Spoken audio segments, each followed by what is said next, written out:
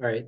Okay. So Gabriel, I want to go back to the discussion with regards to the sleepers of Ephesus and Zulkarnain. So we did talk about the sleepers of Ephesus, but we have to touch a little bit upon Zulkarnain. There are a lot of theories going around with regards to who was the real Zulkarnain. I remember that Abdullah Yusuf Ali, in his translation of the Quran, he had a huge commentary that he feels that it may have been Alexander the Great. The great Indian Muslim scholar Abul Kalam Azad feels that it might have been Cyrus the Great. And then there was one other prominent Islamic cleric named Dr. Yasir Qadi who feels that it may have been Darius the Great. So a lot of great people. Is there any one particular theory that you lean towards? I personally seem to go with Cyrus the Great because he was a figure that was known to the Jews of Medina, and he obviously has a very prominent place in the Hebrew Bible. But what is your opinion on who could have been the historical Zulkarnain? Yes. So my opinion is certainly that it's Alexander.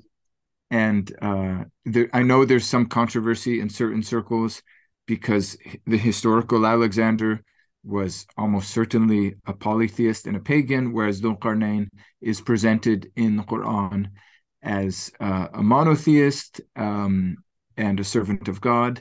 So, but it's what happens in between that matters, because in late antiquity, in the Christian period, to use maybe sort of funny language, Alexander is baptized by Christians.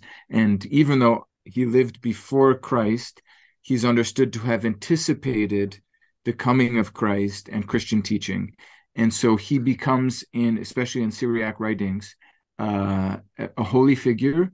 And in texts such as the Alexander legend, a Syriac text known as the Nashana, he travels to the end of the world. He travels to the north, where Gog and Magog are, and so it's very close to what we find about Dhul Qarnayn in the Quran. Yeah, so I think it's pretty clear from my point of view.